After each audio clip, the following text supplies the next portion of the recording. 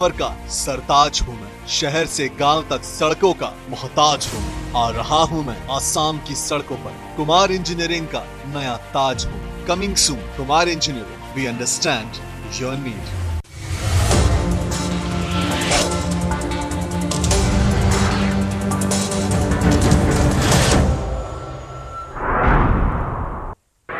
সদনত অচলাৱস্থাৰ সৃষ্টি কৰি নিলম্বিত ৯২ গৰাকী বিৰোধী সাংসদ।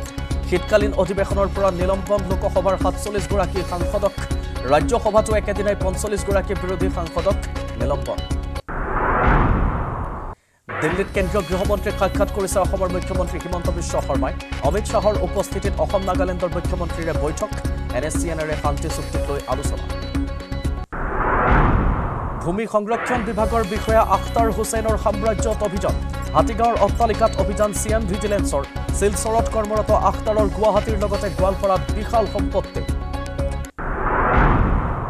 ডিমা হাছাও পৰিষদীয় নিৰ্বাচনক লৈ তৎপৰ গেৰুৱা বাহিনী। কাইলৈ বিজেপিয়ে ঘোষণা কৰিব প্ৰাৰ্থী তালিকা। চূড়ান্ত তালিকা প্ৰকাশৰ প্ৰাক সন্ধিয়া মন্ত্ৰী অজন্তা নেওগৰ অধ্যক্ষতাত বৈঠক। পুনৰ কোভিডক লৈ কেন্দ্ৰীয় চৰকাৰৰ সতৰ্কবাণী। ৰাজ্য চৰকাৰসমূহলৈ পত্ৰ প্ৰেৰণ স্বাস্থ্য মন্ত্ৰণালয়ৰ। কোভিডৰ নতুন ভেৰিয়েণ্টক লৈ ২০ ডিচেম্বৰত কেন্দ্ৰীয় স্বাস্থ্যমন্ত্ৰীৰ বৈঠক।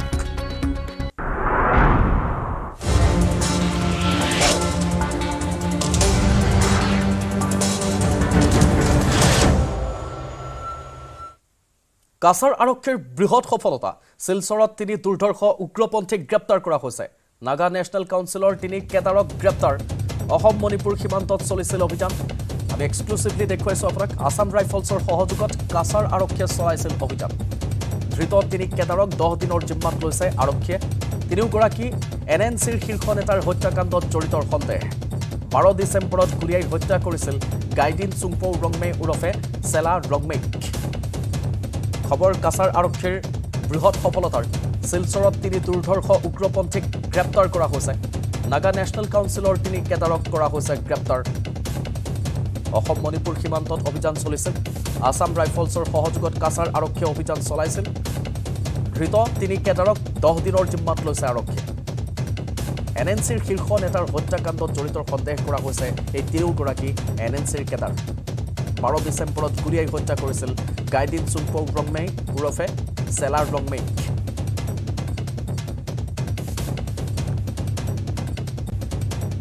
আমি ৩জনকৈ এক্টিভ NNC কেডাৰ আমি তেওঁলোকক ধৰিবলৈ সক্ষম হ'লোঁ আৰু তদন্তকালত দেখা গৈছে যে তেওঁলোকে নিজস্বভাৱে তেওঁলোকে স্বীকাৰ কৰিছে যে তেওঁলোকে এই NNC বা নাগা নেশ্যনেল কাউন্সিলৰ তেওঁলোকৰ এক্টিভ কেডাৰ আৰু তেওঁলোকে সেই অঞ্চলত চলি থকা বিভিন্ন দুষ্কৃতিমূলক ঘটনা বা ধন দাবীৰ ঘটনাৰ সৈতে তেওঁলোকে জড়িত হৈ আছে। আৰু আমাৰ প্ৰাইম ছাছপেক্ট হ'ল এই ৩জন, আৰু এই ৩জনে এই ঘটনাটোৰ সৈতে জড়িত বুলি আমি তেওঁলোকক আমি ছাছপেক্ট কৰিছোঁ আৰু সেইকাৰণে আমি তদন্ত চলাই আছোঁ। হাতে হাতে গ্ৰেনেড লৈ অসমত সোমাইছে আলফা স্বাধীনৰ কেডাৰ। চোৰাংচোৱাৰ চাঞ্চল্যকৰ তথ্যক লৈ উদ্বিগ্ন ৰাজ্যবাসী। আনফালে যোৰহাটৰ গ্ৰেনেড বিস্ফোৰণৰ ঘটনাই উদঙাইছে নিৰাপত্তাৰ ফম্ফুলা স্বৰূপ।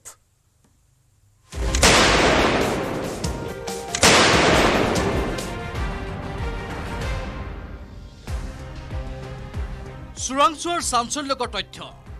হাতে হাতে গ্ৰেনেড লৈ অসমত সোমাইছে দলে দলে আলফা স্বাধীনৰ সদস্য। চোৰাংচোৱাৰ এই ইনপুটৰ পাছতো যোৰহাটৰ লিচুবাৰীৰ সেনা ছাউনীত গ্ৰেনেড বিস্ফোৰণ হোৱা ঘটনাই লাজ লগাকৈ উদঙাই দিছে নিৰাপত্তা ব্যৱস্থাত থকা সুৰুঙা। বিস্ফোৰণ সংঘটিত হোৱা দিনটোত যোৰহাটত আৰক্ষীয়ে কটকটীয়া নিৰাপত্তা বেষ্টনী গঢ়ি তুলিছিল। কিন্তু এই নিৰাপত্তা বেষ্টনী ভেদ কৰি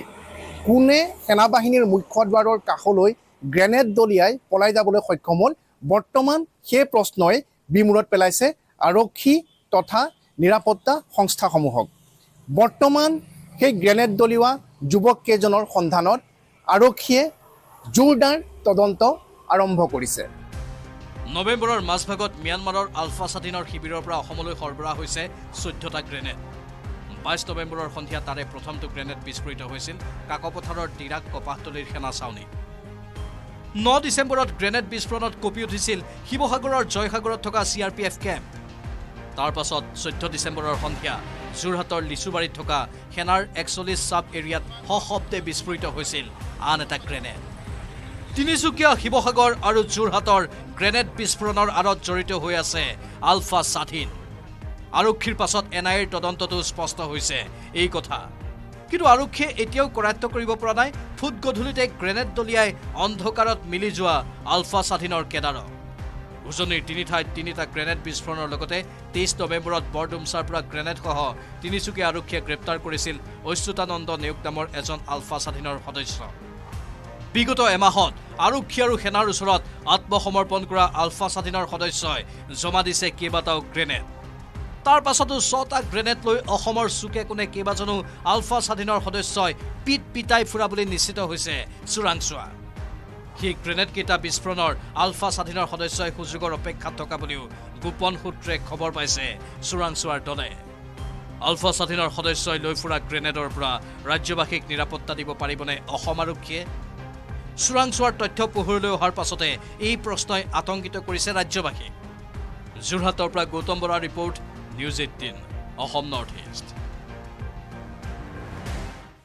উজনিত আলফা স্বাধীনৰ গ্ৰেনেড বিস্ফোৰণৰ পিছত তৎপৰ হৈছে অসম আৰক্ষী আলফা স্বাধীনৰ গ্ৰেনেড বিস্ফোৰণ তথা আৰক্ষী সঞ্চালক প্ৰধানক চ্যালেঞ্জ দিয়াৰ পিছত কটকটীয়া কৰি তোলা হৈছে নিৰাপত্তা ব্যৱস্থা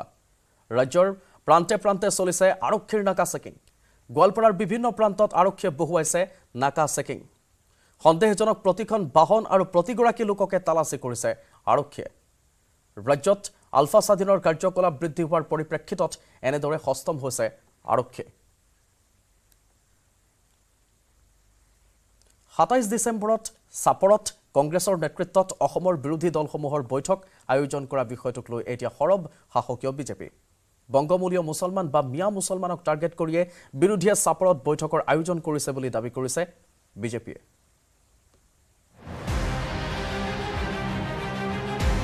27 ডিসেম্বৰত সাপৰত অনুষ্ঠিত হ'ব কংগ্ৰেছ নেতৃত্বাধীন বিৰোধী ঐক্যমঞ্চৰ বৈঠক আৰু এই বৈঠকতে বিৰোধী শিবিৰে লোকসভা নিৰ্বাচনৰ আসনৰ ভাগ বতৰাক লৈ আলোচনা কৰিব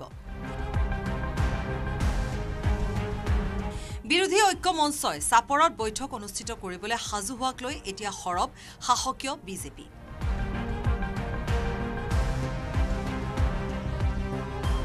মন্ত্ৰী জয়ন্ত মল্ল বৰুৱাই মূলত বিৰোধীয়ে মিয়া মুছলমানক টাৰ্গেট কৰিয়ে সাপৰত মিটিং পাতিছে বুলি দাবী কৰিলে আজিৰ তাৰিখৰ বিৰোধীৰ মূল টাৰ্গেটটো হৈছে যে তেওঁলোকে আমাৰ যিখিনি আমি মিয়া মুছলমান বুলি কওঁ বা অনুপ্ৰৱেশকাৰী মুছলমান বুলি সেইখিনিয়ে টাৰ্গেট আৰু সেইখিনিৰ মাজত কৰবাত ইউডিএফ থাকে কৰবাত জাতীয় পৰিষদ থাকে কৰবাত ৰাইজৰ দল থাকে গতিকে কংগ্ৰেছ ক'ত আছে তেওঁলোকক বিচাৰি পোৱা নাই কংগ্ৰেছক টাৰ্গেট কৰি মন্ত্ৰী জয়ন্ত মল্ল বৰুৱাই ক'লে ইমানখন ৰাজ্যত হৰাৰ পিছতো আত্মগৌৰৱত উফন্দি আছে কংগ্ৰেছ কংগ্ৰেছ দলে এতিয়াও সেই ধৰণৰ নিজৰ বিশ্লেষণ কৰিবলৈ শিকা নাই কাৰণ ইমানখন ৰাজ্য হাৰাৰ পিছতে তেওঁলোকে নিজে আত্মঅভিমানতে এতিয়া উফন্দি আছে গতিকে এই দলটোৰ ভৱিষ্যত আছে বুলি মই ভাবোঁ সাপৰত বিৰোধীৰ বৈঠকক লৈ বিধায়ক দিগন্ত কলিতায়ো বিৰোধী ঐক্যমঞ্চক সমালোচনা কৰিলে তেওঁলোকে যিবিলাক ৰাজ্যত তেওঁলোকে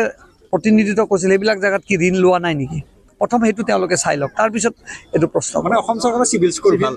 ভাল ডেফিনেটলি ভাল বিধায়ক মানৱ ডেকাও বহি নাথাকিল মানৱ ডেকাই ক'লে সাপৰত জিহাদ ঘোষণা কৰিবলৈ বিৰোধীয়ে মিটিং পাতিছে আজি কংগ্ৰেছ দল কোনো ধৰণৰ জনসাধাৰণৰ লগত নাই তেওঁলোকে সম্পূৰ্ণভাৱে জনসাধাৰণৰ পৰা আঁতৰত কেৱল বাংলাদেশী অগ্ৰাসী মিয়াৰ মাজত আছে ডিব্ৰুগড়ৰ পৰা জেছিম আহমেদ আৰু বাইহাটাৰ পৰা শ্ৰীমন্ত দাসৰ সৈতে বিজু কুমাৰ ডেকাৰ report news 18 Assam north east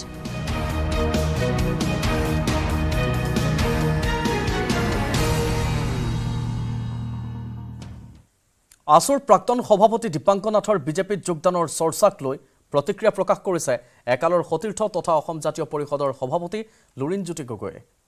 এসময়ত যিটো দলৰ বিৰোধিতা কৰিছিল সেই দললৈ যাব ওলাইছে বুলি মন্তব্য কৰিছে লুৰিণজ্যোতি গগৈয়ে জাতিটোক বিশ্বাসঘাতক প্ৰতাৰণা আৰু দালালি কৰা সকলক জনতাই দেখিছে বুলি মন্তব্য কৰি লুৰিনে কৈছে জনতাও খাও অথলৈ নাযায় আনফালে ডিব্ৰুগড় তেজপুৰ বৰপেটা আৰু গুৱাহাটী লোকসভা সমষ্টিত অজাপয় প্ৰাৰ্থী দিয়াৰ সম্ভাৱনা আছে বুলি মন্তব্য কৰিছে লুৰিনজ্যোতি গগৈয়ে প্ৰতিষ্ঠা দিৱসৰ সময়ত আনুষ্ঠানিক পত্ৰ তেখেতক দিছিলোঁ যে আমাৰ দললৈ আহিবৰ কাৰণে নিমন্ত্ৰণ জনাইছিলোঁ সেইটো আপোনালোকে সংবাদ মাধ্যমত নিউজো কৰিছিল কিন্তু এতিয়া ওলাইছে যে আগতে যিটো দলৰ বিৰোধিতা কৰিছিলে সেই দলটোলৈকে যাবলৈ ওলাইছে গতিকে এনেকুৱা ধৰণৰ কথাগতাটো চলি থাকিব বিশ্বাসঘাতকতা প্ৰতাৰণা বিভিন্ন ধৰণে চলিব কিন্তু যিহেতু আমি সকলো দৃঢ় প্ৰতিজ্ঞ জাতিটোৰ কাৰণে অসমৰ ভাল ভৱিষ্যতৰ কাৰণে আমি আমাৰ যিটো আদৰ্শগত স্থিতি সেইটো অলৰ অচল আৰু অটল কৰি ৰাখিম এই কথা আমি ক'ব খুজিছোঁ এইকাৰণে কৈছোঁ এই প্ৰক্ৰিয়াটোত বিভিন্নজনে বিশ্বাসঘাতকতা কৰিব ঠগিব দালালি কৰিব চৰকাৰৰ লগত থাকি সুবিধা ল'ব এইবোৰ কৰি থাকিব এনেকুৱা ছবি অসমৰ ৰাইজে দেখিব আকৌ আহিছে নেকি কোভিড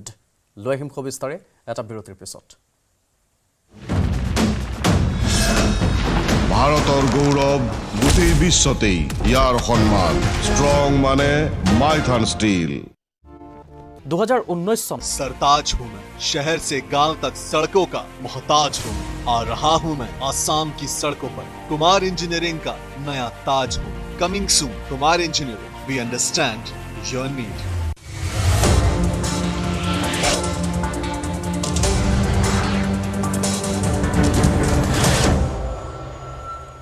পুনৰ কোভিডক লৈ কেন্দ্ৰৰ সতৰ্কবাণী ৰাজ্য চৰকাৰসমূহলৈ প্ৰেৰণ কৰা হৈছে এই সতৰ্কবাণী কোভিডৰ নতুন ভেৰিয়েণ্টক লৈ পৰামৰ্শ জাৰি কৰা হৈছে ৰাজ্যত জিলা ভিত্তিক পৰ্যবেক্ষণ প্ৰতিবেদনৰ পৰামৰ্শ দিয়া হৈছে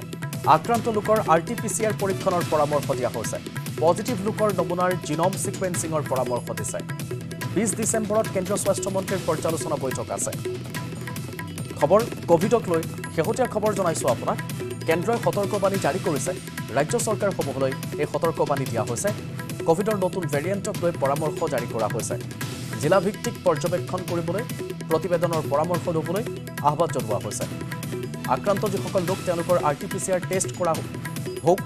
সেইবুলি তেওঁলোকে পৰামৰ্শ দিছে লগতে পজিটিভ লোকৰ নমুনাৰ জিনম সিকুৱেন্সিঙৰো পৰামৰ্শ দিছে আনফালে 20 ডিচেম্বৰত কেন্দ্ৰীয় স্বাস্থ্য মন্ত্ৰীৰ পৰ্যালোচনা বৈঠক অনুষ্ঠিত হ'ব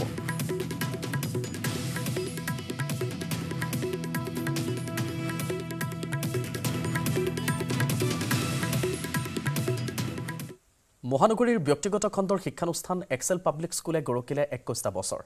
শিক্ষাৰ লগতে ক্ৰীড়াক মূল লক্ষ্য আৰু উদ্দেশ্য হিচাপে লৈ আগবঢ়া এই বিদ্যালয়খনৰ বিশেষ অনুষ্ঠানত ছাত্ৰ-ছাত্ৰীসকলে প্ৰদৰ্শন কৰিছে ক্ৰীড়া নৃত্য ড্ৰিলিং আদি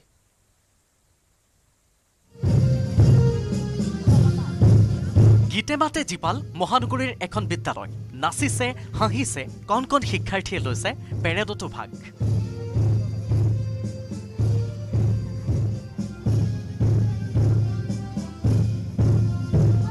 গুৱাহাটীৰ এখন আগশাৰীৰ ব্যক্তিগত খণ্ডৰ বিদ্যালয় Excel public school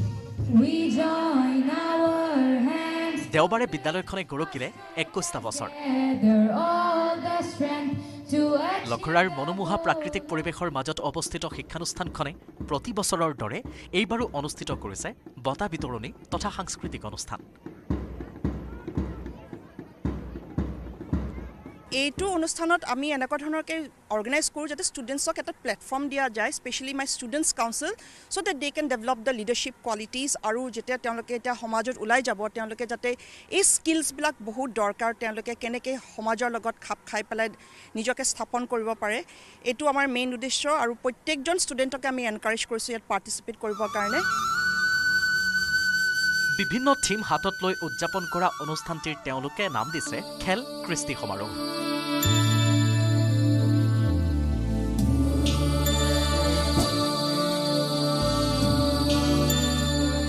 We are very happy to say that we are giving importance not only to academics but to sports as well. And sports is a thing like which gives chance to the students to excel in their both physically, mentally, to improve their endurance, competitiveness, and also togetherness. We give a platform to the লখৰাস্থিত বিদ্যালয়খনত অভিভাৱক আমন্ত্ৰিত অতিথি আৰু শিক্ষাৰ্থীসকলে নাচিছে হাঁহিছে গীত গাইছে পেৰেডতো অংশ লৈছে লগতে ড্ৰিলতো অংশগ্ৰহণ কৰিছে অনুষ্ঠানত মুখ্য অতিথি ৰূপে উপস্থিত থাকি বিদ্যালয়খনৰ লগতে অনুষ্ঠানটিৰ শলাগ ল'লে কৃষ্ণ হাজৰিকা ৰাৱে মোৰ বিৰাটেই ভাল লাগিছে মই ফাৰ্ষ্ট টাইম আহিছোঁ এক্সেল পাব্লিক স্কুলৰ ইয়াৰ যোনটো এনভাইৰনমেণ্ট যোনটো পৰিৱেশ দেখি পেলাই মানে আপোনাৰ এটা এনেকুৱা লাগে এটা গুৰুকুলৰ যেনেকুৱা আগতে আমাৰ চেৰিন এটা এনভাইৰনমেণ্টত এটা গছ গছনিৰ মাজত ইমান ধুনীয়া পৰিৱেশৰ মাজত ল'ৰা ছোৱালী যে পঢ়িব পাৰিছে গুৱাহাটীত কাৰণ নৰ্মেলি আমি স্কুলবিলাক দেখোঁ ট্ৰেফিক জেম ইয়াতে কিমান অসুবিধা হয় আপোনাৰ পেৰেণ্টছৰো অসুবিধা হয় ষ্টুডেণ্টছৰো অসুবিধা হয় জেনেৰেল পাব্লিকৰো অসুবিধা হয় কিন্তু ইয়াতে যোনটো পৰিৱেশ দেখিছোঁ এটা পঢ়াৰ পৰিৱেশ আনফালে বিদ্যালয় সপ্তাহত অনুষ্ঠিত হোৱা বিভিন্ন প্ৰতিযোগিতাৰ শিতানৰ বঁটাও প্ৰদান কৰা হয় আজিৰ এই অনুষ্ঠানতে লগতে বিদ্যালয়খনত বিগত 10 বছৰে সেৱা আগবঢ়াই অহা 15 গৰাকী কৰ্মচাৰীক প্ৰদান কৰা হয় প্ৰশংসাপত্ৰ আৰু নগদ ধন আজিৰ এই অনুষ্ঠানত লেখক তথা সমালোচক ময়ূৰ পৰা এক্সেল পাব্লিক স্কুলৰ সঞ্চালক প্ৰশান্ত চৌধুৰী প্ৰতিষ্ঠাপক অধ্যক্ষ মন্ত্ৰী গগৈ সহ বহু গণ্যমান্য ব্যক্তি উপস্থিত থাকে bureau report news 18 Assam north east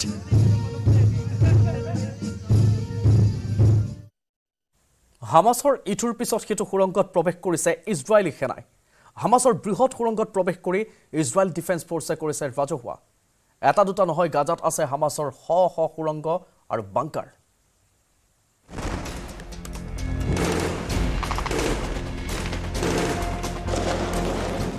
গাজা ষ্ট্ৰিপত ইজৰাইল আৰু হামাছৰ যুদ্ধই 2 মাহ 11 দিন অতিক্ৰম কৰিলে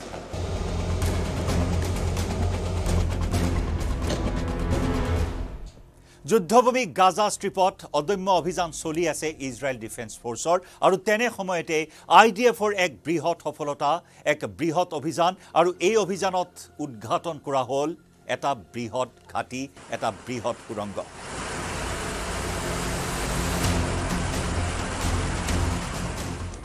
হয় এইবাৰ গাজা সীমান্তত ইজৰাইলে উদ্ধাৰ কৰিলে হামাছৰ বৃহৎ সুৰংগ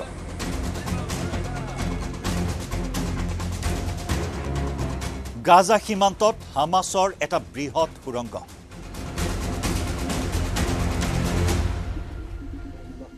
আৰু যেটো অস্থায়ী ৰেল পথেৰে অস্ত্ৰ পৰিবাহী বাহন চলাচল কৰিছিল এই সুৰংগৰ ভিতৰত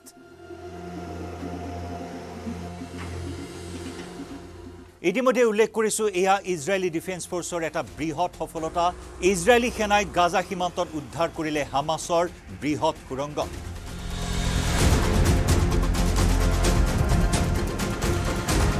অত্যাধুনিক বিভিন্ন সা সুবিধাৰে সজ্জিত কৰি তোলা হৈছিল এই টানেলটো এই সুৰংগটো এই টানেলটোৰ কেনেকুৱা ধৰণৰ বৈশিষ্ট্য কংক্ৰিটেৰে নিৰ্মিত এই সুৰংগৰ পৰা আছে লোহাৰ চিৰিৰে চলে হামাছে অস্ত্ৰ পৰিবহন কৰা বাহন গাজা সীমান্তলৈকে সুৰংগৰে চলাচল কৰিব পাৰে এনে বাহন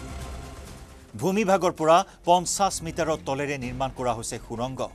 এই সুৰংগৰ প্ৰস্থ আৰু উচ্চতা 10 ফুট সুৰংগৰ ভিতৰত আছে বিদ্যুতৰ সুব্যৱস্থা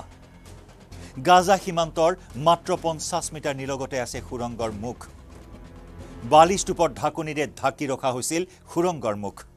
আইডিএফে সাংবাদিকক মাটি দেখুৱালে হামাছৰ সুৰংগ ইজৰাইলৰ আক্ৰমণ প্ৰতিহত কৰিবৰ বাবে এনে ব্যৱস্থা গঢ়ি তুলিছিল হামাছে গাজাত আছে হামাছৰ এনে শ শ সুৰংগ আৰু বাংকাৰ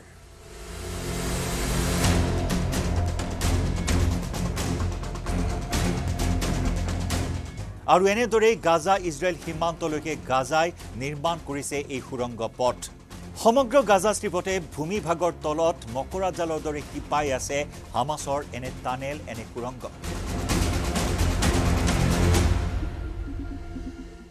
ইজৰাইল ডিফেন্স ফৰ্চে সদৰি কৰা অনুসৰি এই বিশেষ টানেলটো হামাছৰ কৌশলগত আন্তঃগাঁথনি বুলি অভিহিত কৰিছে ইজৰাইলে লগতে আইডিএফে দাবী কৰিছে যে এই টানেলটো হামাছৰ সেনাৰ গতিবিধিৰ লগতে লঞ্চিং পইণ্ট হিচাপেও হামাছৰ সন্ত্ৰাসবাদীয়ে ব্যৱহাৰ কৰি আহিছে গাজা মেট্ৰ' বুলি অভিহিত কৰা এই টানেলসমূহ বিশেষকৈ মানুহৰ সৰবৰাহ কৰা বিভিন্ন সামগ্ৰী পৰিবহণ কৰা ৰকেট তথা বিভিন্ন ধৰণৰ যুদ্ধাস্ত্ৰ মাৰণাস্ত্ৰ মজুত কৰি ৰাখিব পৰাকৈ ব্যৱহাৰ কৰিছিল হামাছে ইয়াৰ উপৰিও এই যি টানেল এই টানেলটো হামাছৰ কমাণ্ড আৰু কণ্ট্ৰল চেণ্টাৰ হিচাপে ব্যৱহাৰ কৰিছিল হামাছে এই কথা দাবী কৰিছে ইজৰাইল ডিফেন্স ফৰ্চে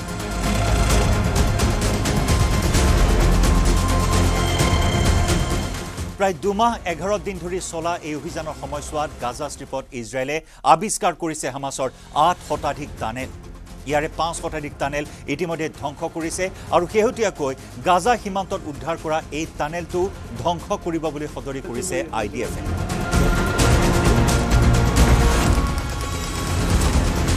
আৰু গাজা সীমান্তত উদ্ঘাটন কৰা এই বিশেষ টানেলটোৰ এই দৃশ্য ইতিমধ্যে এক্স যুগে ৰাজহুৱা কৰিছে আইডিএফে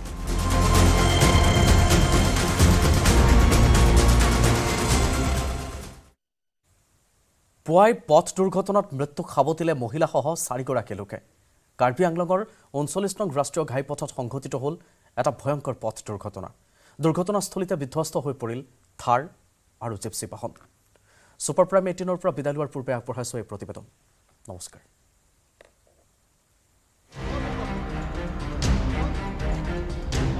অসমত দুৰ্ঘটনাত মৃত্যু নাগালেণ্ডৰ 4জন লোকৰ পুৱাই 39 নম্বৰ ৰাষ্ট্ৰীয় ঘাইপথত মৃত্যুৰ কিৰিলি কাৰ্বি আংলঙত থাৰ আৰু জিপচি বাহনৰ মুখামুখি সংঘৰ্ষত এগৰাকী মহিলাসহ মৃত্যু সাৱটিলে 4গৰাকী লোকে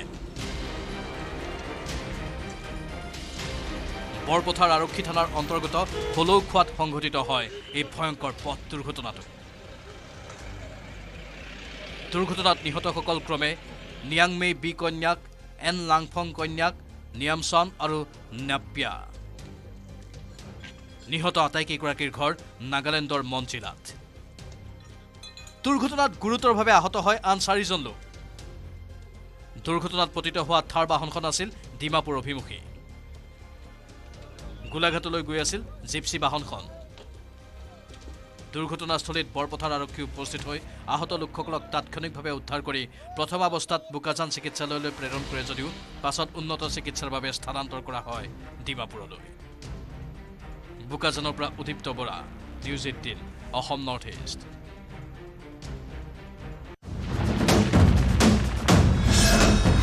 ভাৰতৰ গৌৰৱ গোটেই বিশ্বতেই ইয়াৰ সন্মান ষ্ট্ৰং মানে মাইথান ষ্টীল